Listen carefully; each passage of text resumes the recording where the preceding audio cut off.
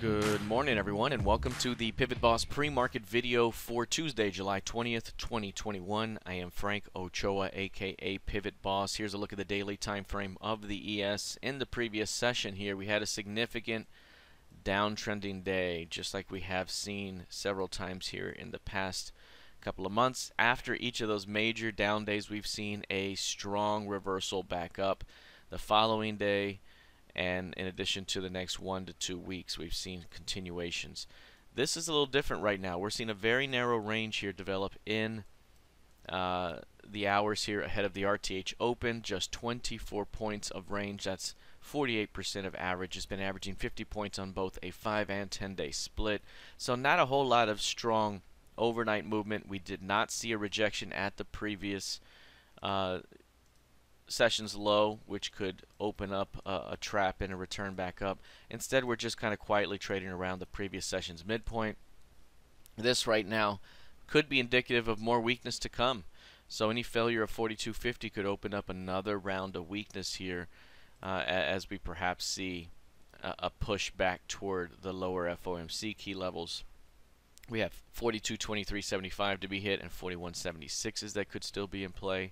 Again, whenever we do find that strong low, the likelihood of a reversal remains very good. Taking a look here at the NQ, you'll see here the NQ pulling back as well off the highs from several days ago. Amazon fired off a sell signal here a few days ago that has opened up a pullback that's very, very similar. We are now back toward 14.4. Again, closing above the previous session's midpoint yesterday, and now trading in a very narrow range today, just 34% of average range. It's been averaging 200 on a 5 and 10-day split. Right now we're at 66 points.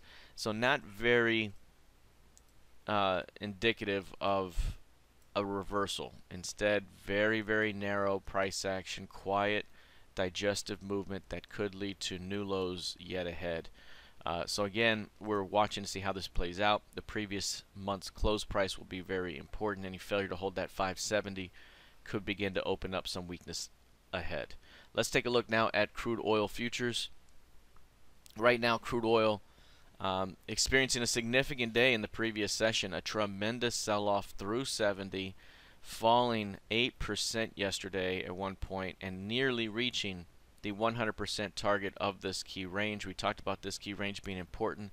The upside target forecasting 83, the downside forecasting 64.54, and we're almost there now. Again, another major push downward, but not seeing rejection on these lows, not seeing a rejection at the previous session's low or the previous session's close. Instead, a very muted range today, just 44% of ADR. That's $1.25 of range when it's been averaging 280 plus on both 5 and 10-day splits. So again, very weak still. We're not seeing any signs of rejection yet, which means we could see further weakness down toward that 64.50, maybe down into those 54s, which shows us the March and April FOMC key levels.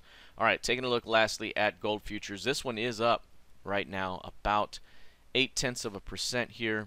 A nice pullback, higher low, and a continuation so far. This one has been on a path higher here. You can see that 1795, 1800 level. Got the higher low here, or the failed low rather, and a push to new highs. Higher low here that's developing, and now again, as we talked about yesterday, if it could form a strong low here, it could open up the next move to 1863.80. That's the FOMC key level from June 16th. We sold off away from it hard, found rejection. Now looking for price to come back to that level down the road.